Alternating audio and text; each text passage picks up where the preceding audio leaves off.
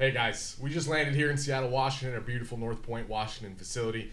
First of all, we just want to say thanks for joining us on this journey.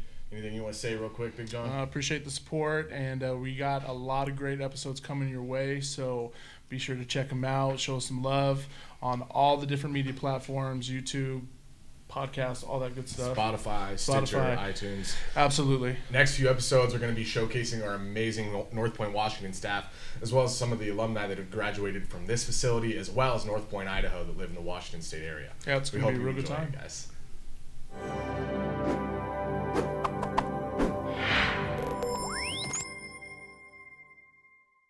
Welcome to No Way But North, where we talk about the miracles of recovery and the tools used to achieve them. As always, I am joined by my co-host, Big John Meldrum. I'm really surprised you didn't throw any shade at me this morning. Oh, I did say as always. I didn't say not as always. Yeah. You're slipping in your games too early for you. I know. We're not used to recording this early. And we're also not used to recording here in Washington in this beautiful green room we have at our Washington facility. I mean, like wherever I go, I just make it work. That was so far of a reach. I don't even know how you got there. I mean, that was out there, man. Listen, as we progress throughout the day, they'll get better. All right, how you feeling today? I mean, I'm ready to go. Let's kick this. Yeah. All right, guys. So before we get going, as always, please make sure you hit that like button, that subscribe button. It helps us reach more people. It helps us share a message of recovery and the tools used to achieve them.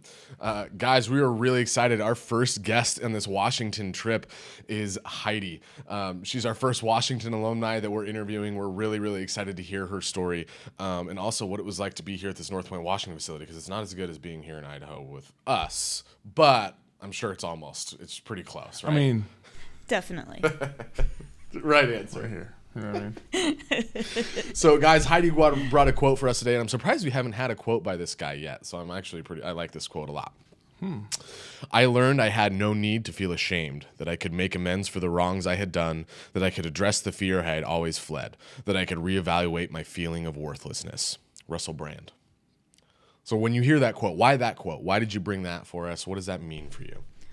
Well, I just like that he's a rocker kind of guy, and he's down to earth, and he's willing to change, and isn't all full of himself, like all those celebrities out there, and just wants to grow all the time, and isn't all about money anymore, and all about spirituality and growing. Yeah, it's interesting. You said he's down to earth, and if you hear him talk, he doesn't sound down to earth at all. But if you actually pay attention to the things that he's saying, he's probably one of the most grounded individuals that you'll ever actually see on TV. I mean, for me, this is just this is what every person in long-term recovery goes through, right? That I don't need to feel ashamed of who I am. I can make amends and make up for what I did wrong. I can address fear, and I can not feel like a worthless pile of garbage. So I think that's just a really nice summed up way to say what happens in the recovery process. Exactly. What about you? God, he makes me read it. You've seen the podcast, you know. I learned that I had no need to feel ashamed, that I could make amends for the wrongs I had done, that I could address the fear I had always fled, and that I could reevaluate my feelings of worthlessness. Russell Brand. I mean, you hit it right on the head. It's this idea of letting go of that shame and that guilt. I think when we start dealing with early recovery, especially at Northpoint, you see so many people come in and they're holding on to such large amount of guilt and shame, and that's the one thing that they can't break past. Or how can I forgive myself and get better when I did all these terrible things? And so that's kind of my idea, is self-forgiveness type thing. I love it. Perfect. All right, guys. Well, we're gonna get into Heidi's story. Let's just start with childhood. I know you had a military dad, so you moved around a lot. How was your relationship with your parents going through that? All that kind of stuff. Yeah. So my dad was actually he was a pastor. Oh, okay. That's right. Yeah. I don't know where I got military dad. Sorry. That's where I was in the military. You were in the military. Yeah. That's right. Thank you for your service. I knew. I was appreciate it. Maybe, right? Yes. Cool. Yeah. Thanks for the service. Yeah. Yeah. So my dad was a pastor. And so moved around a whole lot in his early days. So started out growing up all over. Yeah. from Iowa to down south to the Midwest. So you saw a lot of culture shock and that kind of stuff, or were you kind of too young? I would say I was too young. Okay. It was more, I was a child learning to talk with a twang and, having a southern drawl. My favorite place to live, well, I would say Washington. I've lived here for so long now, but Indiana, there's not a lot to do, but I like the slow life and not a lot of traffic, and being able to have land and affordable land. Yes. For sure. So what kind of stuff do you remember from that period of your life? So the moving around, I'm assuming it was pretty hard to make friends, right? I hear that a lot from like military people that move around a lot as a kid. It's hard for them to make friends. They weren't in the military. Her dad was pastor. No, but kids it's the that same. have moved messing around. with you. I'm messing with you. I gotta keep you on your toes. But yeah, so I mean, what was that experience like? Obviously hard to make friends. What kind of other stuff do you remember from that time of your life? Well, since I grew up in a very religious home, it was very structured. Okay. And so it was a lot of family time. Yep. When I was younger, it was just my sister and I, and so we were very close. Okay. We did have friends, but we didn't have sleepovers or anything like that. Okay. Very structured. Very straight. structured, everything church related. Okay. So church activities, going over to church family dinners and things like that. Okay. Okay. And then, so how long when did you stop moving around? I would have been, well, it kind of slowed down once I got into first grade for a while. And then really slowed down after 5th grade. Okay, cool. So, and then relationship with your parents too. I know you talked about your relationship with your parents, as with everybody, really kind of formed who you are and later on your addiction, and now it sounds like your recovery as well. So what was that relationship like with your parents? So my relationship with my parents, it's kind of night and day between the two. I was always very, very close with my dad. He's a very loving, kind of like a teddy bear kind of guy, very emotional. And my mom is the opposite. She's very closed off, no emotions, doesn't cry, hides and has this wall of everything is perfect in my life, even if it's not, kind of thing. And so that's how she raised me. It wasn't very loving, no hugs or anything. Those all came from my father. Do you feel like as you got older, which parent did you take more after? That's an interesting question, because I feel like that's kind of 50-50. Okay. I would say probably naturally it's probably like my mother. Okay. But I don't like to be that way. Yeah, no, for sure. Yeah. So I try very hard to be more like my father. Well, and then that active addiction, I just feel like it's easier to have that cold front, right? Then like nobody really challenges me, or everything's good. Yes. Everything's perfect, right? Yeah. Yes. For sure. So walk me through a little bit, just kind of the rest of your childhood. So you slowed down after 5th grade. I know your dad ended up leaving. Yeah, so my dad left I was in 4th grade.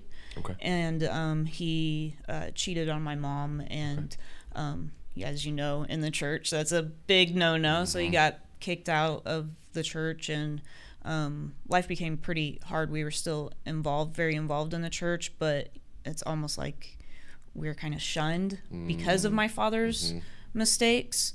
And so it was a very hard time for me, because all of his family is from the Pacific Northwest.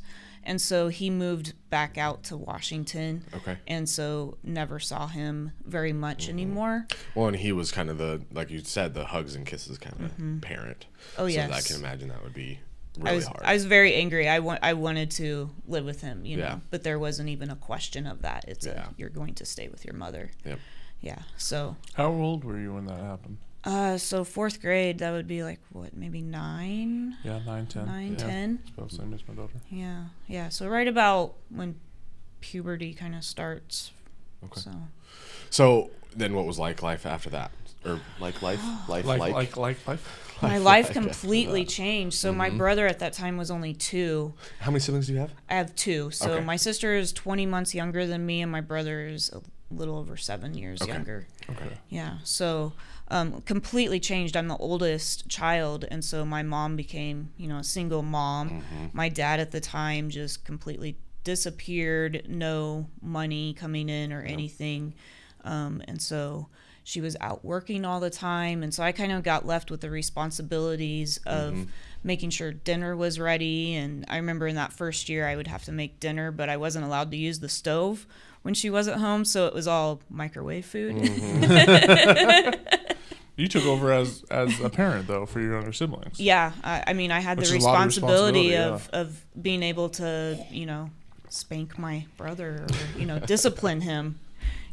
Back then I never did that, but he was a very good child. But putting him to bed, putting him to bed, making sure he had his bath and getting stuff, dressed in the morning. Yes, and I would hate to give my oldest son the ability to spank his siblings because it would happen all the time. He'd beat them. we got into a lot of marker fights. That was our way of marker fights. Yes, we I've would get never heard of marker that. fights, and then it was like, oh, mom is gonna be home probably soon. Rush and put him in the bath and try to scrub it off. And I feel like we're gonna take that to work. No, please don't. Just marker him on the back of the neck. Yeah, you'll just sit on me and just draw on my face. Yeah. I know you. Okay, so you took over responsibilities. So, I mean, how did that progress? How did that lead forward, going into junior high school, that kind of stuff? Yeah, so, I talked about earlier my mom having that wall front, and that's really where I learned it from, is from that point on, having to be the oldest sibling and take on those responsibilities and knowing the money situation and especially towards the end of the month and not that's knowing, scary for, I put on that wall and had to make sure, I was okay, even though inside I wasn't, and still go to school. I was active in sports. That was pretty much my life, was school and sports, and I did really well in school, and I always loved different kinds of sports and music. And what kind of stuff did you play, sports and music wise? I played basketball, softball, when I was younger, soccer. I did some gymnastics. That's jack of all trades. Did I say volleyball? No, you did not. Volleyball. Nice. And did you play any instruments? I did. I played trumpet in middle school. Nice. And so I was in band and jazz band. And very cool. And, so you stayed all through high school. Between that, kids or your siblings? Very active. Yeah, skateboarding. Yeah, I always skateboarded or rode my bike to all the events to school. Nice. And, Right on. Yeah. What's that family role? The hero. The hero. Yeah. Definitely. You're fitting that to a T. Yes. So definitely. Very cool. Or not cool, but very. It's interesting to me when I can, it's very clear that that's being played out. I didn't realize how that happens in every family, but you can totally look at a family. Well, I think you see it. you can take a role, but I think you see more of those roles become more prevalent when you have multiple children in the family. I was an only child, so it was super easy. You played all three. Yeah, roles. I could do whatever I wanted, right? But then you have somebody that has 3 or 4 siblings, right? Then you have the hero and the lost child and the mediator and the mascot, and so you'll see those. Yeah. All right. So going through school, what were your relationships with your friends like? Because now you've kind of settled in a spot, right? So what's your social life like? So through middle school, I would say I was pretty social. Okay. Because I was so active in sports. Yep. And then when I hit freshman year, I started moving around again a little bit more, just in the town that I was in. Okay. So high school, I went to 2 different schools in the first freshman and sophomore year. Okay. And I started to kind of close off at that time. Was there anything else triggering that, do you think? Yes, definitely. That's so I've always known I was gay from the time I hit puberty, just from having dreams and stuff. So I kind of always knew, and so that was a huge struggle for me with my religious background and everything. And so I really hated myself during that period. Just conflicting messages between the church and sexuality and all that stuff. Oh, yes. And I tested the waters, by going to my church and saying, I think I know somebody that is gay, and they were immediately, stay away from them. All that stuff, tell me who they are so we can talk to their parents and try to get them, do the gay conversion therapy. And so I knew from that point on, that is a brutal don't do anything, keep it a secret. Yeah. And so that definitely changed my social life because I didn't feel like I could be myself anymore. When you would come to the idea of like understanding your sexuality and knowing that you were gay, did you try to present it straight to make it seem like you weren't gay? I did. I had several boyfriends and from middle school through most of high school. How did that make you feel, like in doing something that you knew you didn't want, but you were doing it to appease other people? Oh, I hated myself. So that's when I started getting into self-harming, because it was the only way I could feel better, to get rid of the pain, and to not struggle so much in real life. It's really hard to describe what self-harm feels like. I would say it's like an idea of when you cut or you see that blood, it's like a rush. It's like an endorphin rush, and like the anxiety settles. It's like you've seen it, you feel that sharp pinch or that pain if you're cutting, right? Yeah. And then you see the blood, and it's just like your body like relaxes finally. So it was interesting. So I was committed to mental hospital twice when I was using, and we did this group, and there was a lot of people that engaged in self-harm in this group, and there was a lot of guys and a lot of girls, and all the guys kind of explained that, right? Like, I get an endorphin rush, I calm down, my anxiety goes away. But all the girls talked about it was more kind of what you're echoing, which is like, I felt like I needed to punish myself. I feel like it makes me feel alive and it gets me going more than calms me down. And for some reason, it always stuck with me, that difference. And I don't know if that's like a biological thing or more of a society thing, or I don't know, but I think it depends I think it depends on like what you're using it for. That's kind of what I feel. Because I was the same thing when I was younger. I was hospitalized for mental health, and like I remember going there, and like I'd never seen that realm of like mental health. Like I had struggled with mental health, and I remember there was this little tiny Asian girl, and she wore these hoodies, and one day she took it off, and she had like multiple like centimeter cut like all the way up her arm. And I remember I asked like why, and she's like, it's just relaxing. And I remember when I got out, like I cut myself to see what it would feel like, and it was like the best feeling in the world. I was like, ooh, I like this. I didn't know that was part of your story. That was part of my story. It was, and it was great. I was a cutter probably sophomore year, probably until sophomore year of college. Sophomore high school through college. Interesting. Yeah, I didn't know that. I'd say it's like a drug too, because it becomes addicting, that feeling. It's different though, because it's not a numbing feeling. It's a release. Yeah, 100%. And it's like a constant, like when you have substances, like you get that and you have at least some type of grace period where like you're like, you take it and then you can experience for a certain amount of time. Like it's such a fleeting moment of like when you do it. And it was hard for me because like I was an athlete, and so like I had to like I used to wear like big like sweatpants because I would always do it like on my inner arm because I was like too chicken to do it like on my inner thigh or something like that. And like that was the part I could do it. But yeah, it was just this. It would happen. It was like, ooh, and then I need to do it again. Yeah. But I didn't want to have like all these screams. So yeah, it's a weird thing. But like it totally makes sense when people start to do that for sure. Yeah. I also want to say thanks for sharing that. I don't think we've had anybody talk about that, and I think it's a large part of a lot of different people's stories. So the fact that you're willing to share that with us, we really appreciate, and hopefully that somebody out there knows that they're not the only one doing it, and they know that they're not alone. I think it's important to talk about it. Yeah, for sure. Yeah. Anything else you want to say about it before we kind of move on and talk about your rebellious stage? No. Yeah. Totally fine. Yeah. Perfect. Okay, so I know eventually you ended up you got a girlfriend, right? And that's kind of when this rebellion of your mom and I'm assuming the church kind of started to take place. Walk us through that.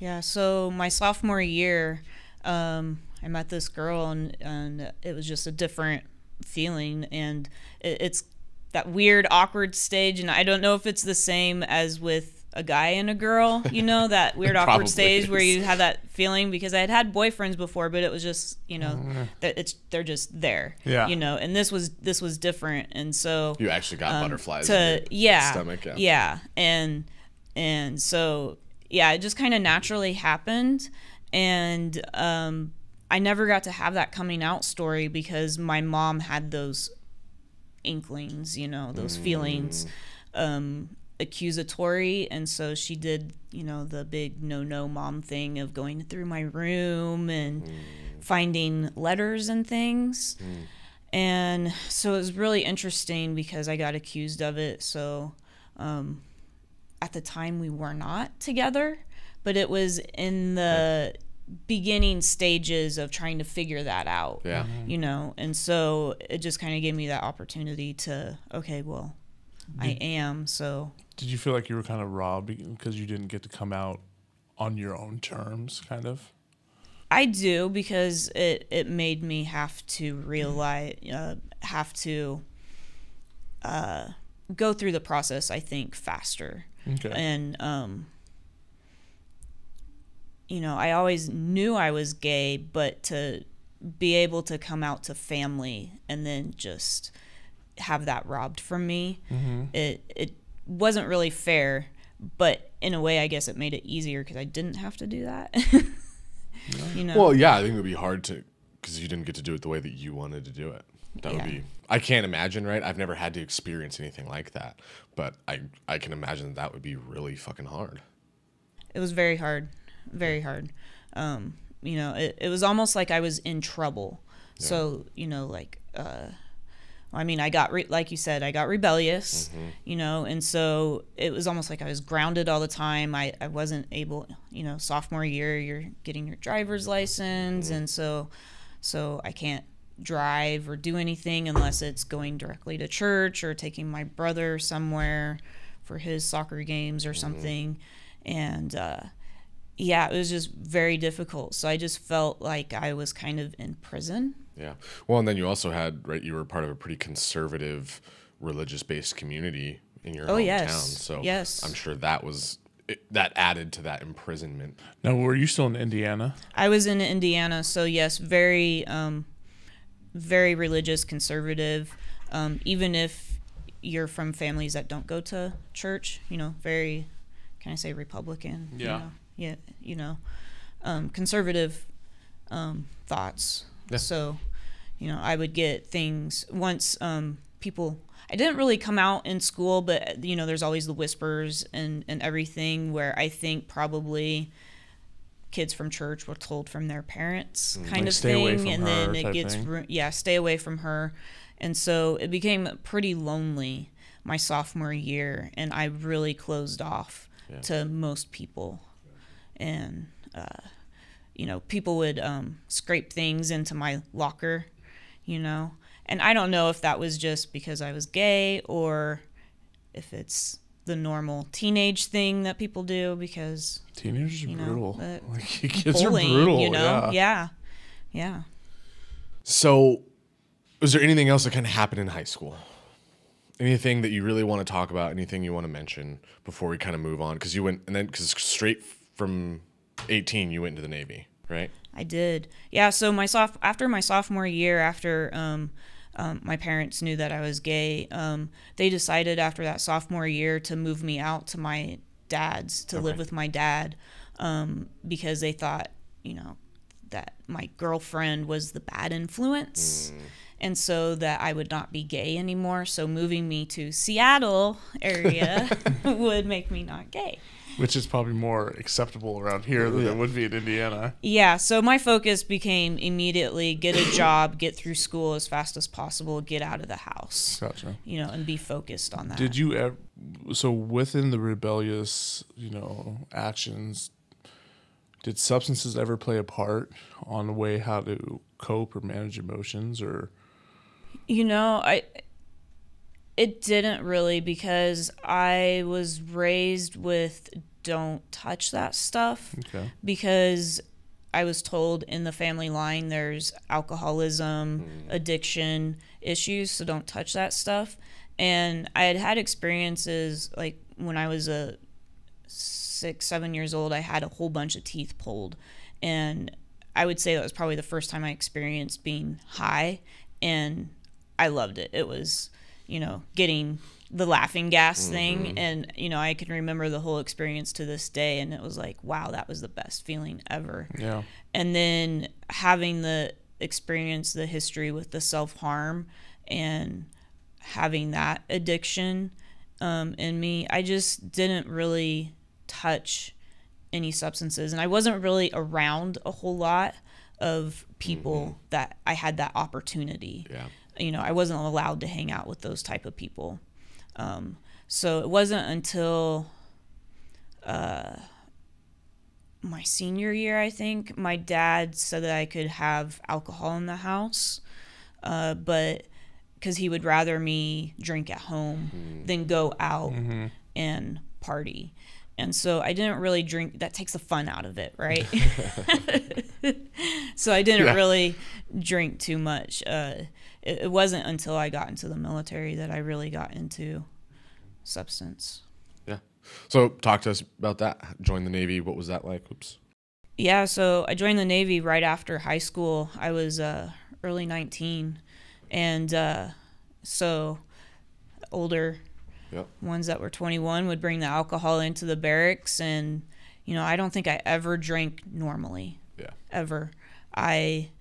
You know, it's like water, you know, vodka and orange juice. Give me the glass, the 32 ounce, you know, give me a glass and I'll swig it down, and then we're ready to go to the club or go to the beach. And at that time I was in Florida and schooling, and you know, and it wasn't even a drink to just fit in. It was like, this is just what I do. You know, I just never drank normally, and I thought that's just what you do. You know. Yeah, totally. So, which I feel like is like the big social norm within like military, because like both my younger brothers were in the Navy, and like that's like, I remember talking to them, like I was at Syracuse and they were in Florida, you know, finishing up basic training and all that, and they're just like, yeah, all we do is drink.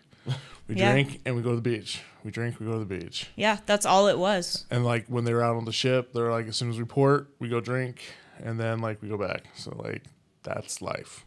Yeah. Yeah. Well, and it's kind of like the same thing. Like your life is so structured. So when you finally don't have a minute of structured time, you want to go just get plastered. Yeah. Yeah. Work hard, play hard. Yeah, totally. Yeah. Definitely teaches the binge drinking. Oh, I bet. Especially when you get deployed and going on the ship, and then when you hit land, you know, just binge, get all you can. Yep. Go back to work. Yeah, totally. Because you guys can't take that back on the ship, right? You're not supposed to. Not supposed to. Yes. I had some very interesting concoctions. Mouthwash getting sent, but it's not mouthwash, you know? So some very tasty, minty raspberry stolies, you know, I would get sent. Okay. So is there anything else that happened in the Navy? Was it, I'm sure it wasn't uneventful, but is there anything that kind of lent itself to your addiction?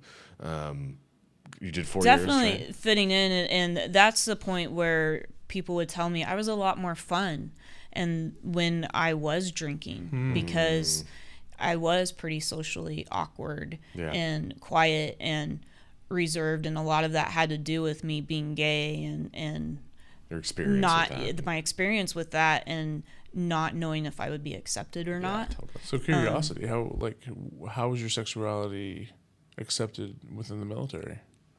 It was pretty accepted. You know, I was in at the time when it was don't ask, don't tell, but you know, everybody knows, you just don't talk about it. Yeah. You know, and so it wasn't it wasn't a bad experience. I just didn't really talk about it a whole lot with most people. Okay.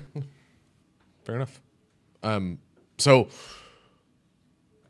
finally felt like you had the good experience with alcohol, it sounds like, in the Navy, right? Like, it was fun. You were able to make friends. You were able to talk to people. Lots of drinking. Lots and lots of drinking, you know, piling in the barracks and just sitting there and listening to music. And, you know, especially when you're not 21 yet. Yeah. Okay, so then what was life like after the Navy? How did the addiction after progress? the Navy, it progressed I became a wine connoisseur. That was my new thing to kind of hide that is I'm going to... Classy. Yes, classy, you know. It's nice Chardonnay. Yeah. Pinot Grigio. Yes. Yep.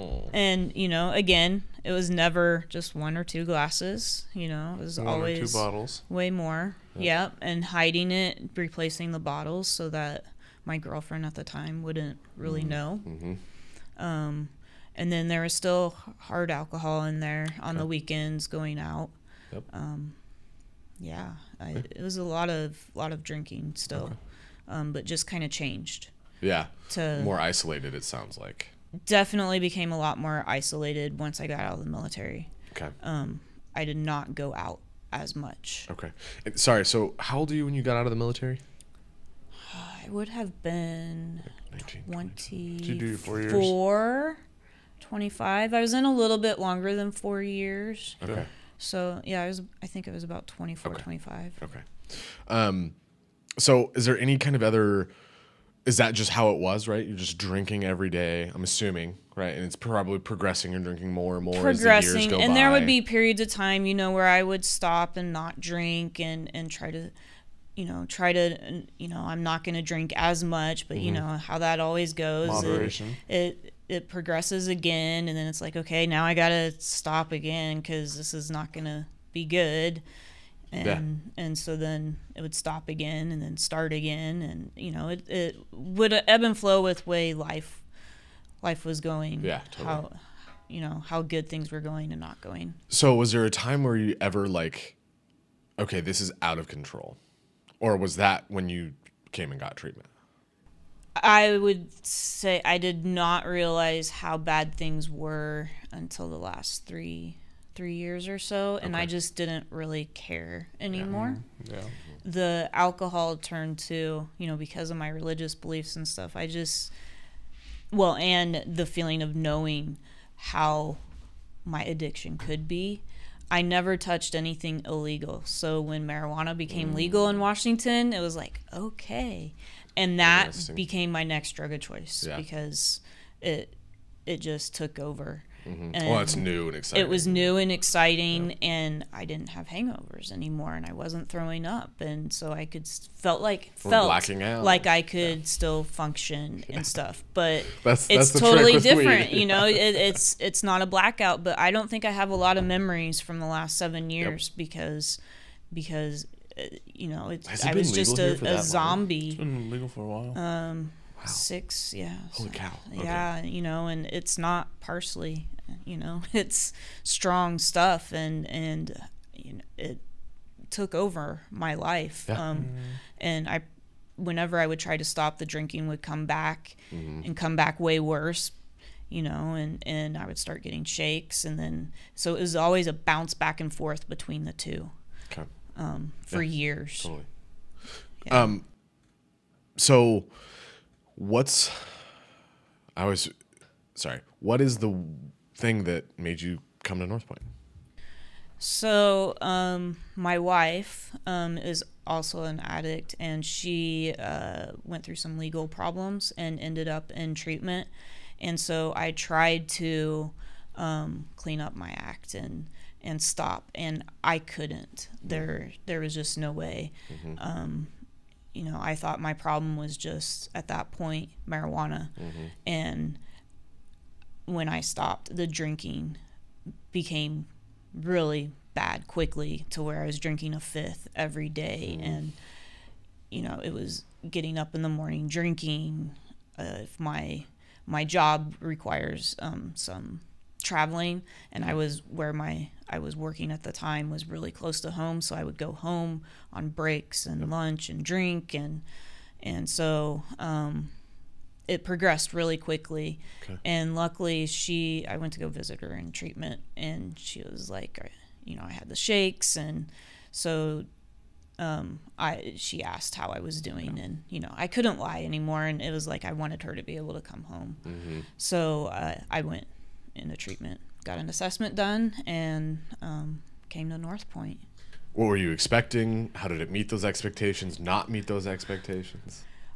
I was pretty numb to the feeling because it all happened very quickly. Yep. And I was scared. I didn't know what I was walking into. Yep. But coming into Northpoint, I think I adjusted really quickly and felt at home, felt cared for. Good. And that I was going to be able to get the help that I needed. Good. And that's what it's about, right? Finally feeling like we might actually figure something out and figure it out. Right. Yeah. Yeah. So good things, bad things that happened while you were in Northpoint. Hopefully not good things, anything bad things. bad, but maybe not fun. Yeah, I don't know about anything bad except for the kind of feeling of being claustrophobic a little bit. It's kind of like the Navy being on a ship again. You just have your set schedule, and this is the time you get up and making your bed and going to eating breakfast and going to the different classes and things, and not getting a whole lot of outside time. It's a lot more structured, and where you go is very limited. And so I would say that's probably the most difficult part. Totally. Besides trying to relearn how to socialize, because I had isolated for so long that even though my job requires talking, I would say I was even losing the ability at work to be able to talk, because I just isolated so much when I got home that I didn't know how to communicate whatsoever. Well, and especially communicate sober. Yeah. That too. Yeah. Definitely. No. Yeah. And to be myself. And enjoy it and have fun and laugh and that's why I love my job, is because I get to see people and Tucker's job, right? You get to see people learn how to do that and go, and then they actually have fun and genuinely have fun, not have fun because they're mazes. Now we're getting dragged to.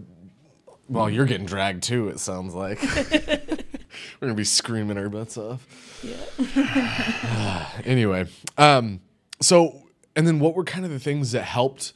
In early recovery, either like towards the end of Northpoint or graduating? What are the things that helped and hindered, right? So the things that made it harder, the things that made it easier. Well, definitely when I first came in here, the first thing that happened was I was greeted by another patient that came, and they made me feel so welcome, and so I kind of became that person. As soon as somebody came in, it's like, you're family now. This is Northpoint family, and we're all here for each other while we're in here, out of here. Like we'll be here.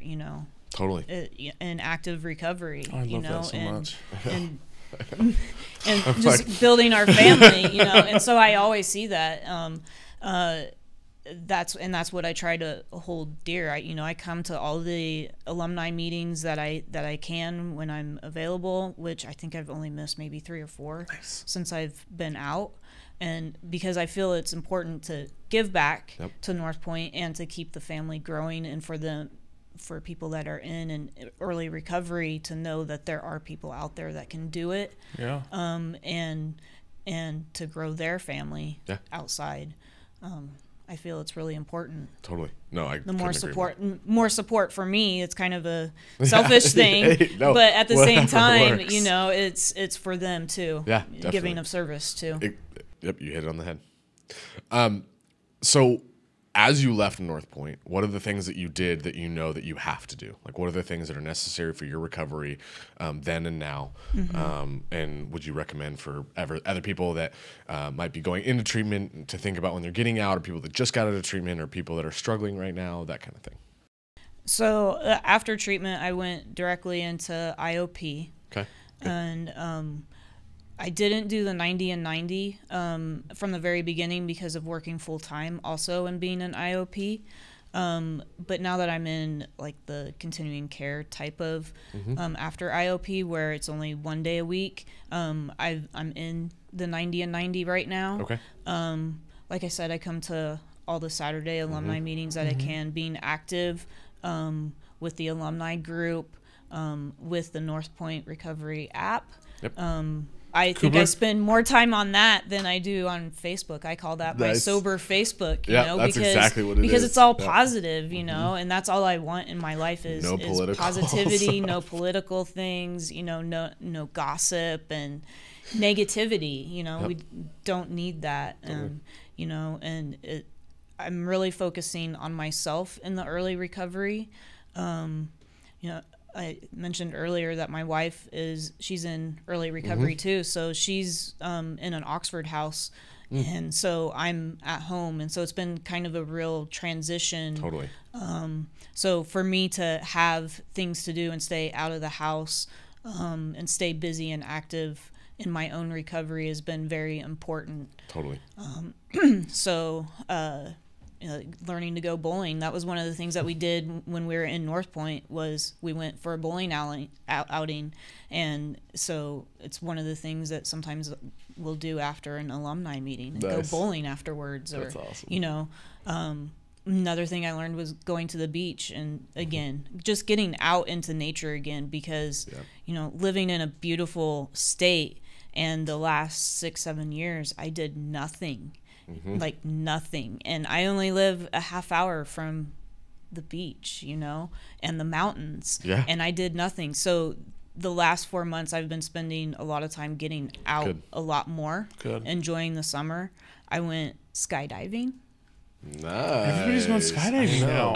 Everybody. I know. Yeah. I'm gonna have to get. I'm gonna take him. We're gonna go. Yeah, definitely not. Make an alumni event. Definitely go skydiving. Yeah, I don't know if our insurance will cover that. I don't know if we can do that. Well, that's true. Yes, yeah. Making it unofficial. So to sign a waiver. Unofficial. You talk to John Flanagan about that. See if he lets that happen. So. First of all, I just want to say thank you for being here. I know how intimidating all of this can be. And normally the alumni that we have on this guest usually have like 2 or 3 years. And you are so well spoken about recovery and about your story. You could have fooled anybody that you have 3 years, not 4 months. Not that isn't an accomplishment at all. And I'm sure you're going to get there. Just keep doing the things that you're doing. Is there anything you want to say to anybody that might be struggling right now? I know I make it seem like it's easy, but it has not been easy whatsoever. I definitely deal with cravings and stuff a lot. I will say the Vivitrol shot helps. Will you say that one more time? Vivitrol. Works? Works. Perfect, thank you. And I can say I know that because when I got out, you know, I got the shot when I got out of treatment, but then it took me a while to be able to get it again because my primary care wouldn't do it. So I had to kind of get into a program that took a while. And I felt the moment that was out of my system, the naltrexone was out of my system. And I dealt with cravings until I got that shot again. And if I didn't have the Northpoint family, if I didn't go to the meetings, do the work, you know, I would not have made it. Because there were times where it's struggling, but you can do it. It's sometimes from minute to minute, you know, sometimes just sitting there until you can figure out what you're going to do that's going to be positive. Totally. There were a lot of times where I would just sit and be like, okay, what's my next move? And I would just be on my phone. Okay, text the next person. If I don't hear back, text the next person until you get somebody to get you out of that funk or get out of it yourself. You know, so but keep building the tools. Build that toolbox and use all of them. Don't stick with just one thing. That's the biggest thing. Beautiful. John? I got nothing. I know. She kind of just took all the words we could have said. Got it. Just making us look bad over here. No, that's perfect. That's what it's all about. All right, guys. Thank you, Heidi, again. Thank you. We're so excited to be out here in Washington. Please, please, please make sure you hit that like button, that subscribe button. It helps us reach so many people, helps Heidi's story, helps so many people. We really appreciate it. Once again, this has been No Way But North, where we talk about the miracles of recovery and the tools used to achieve them. Have a good one. Peace. If you or a loved one are struggling with addiction, call 1-877-648-3125. The views and opinions expressed in No Way But North do not reflect those of Northpoint Recovery or any other institution or organization.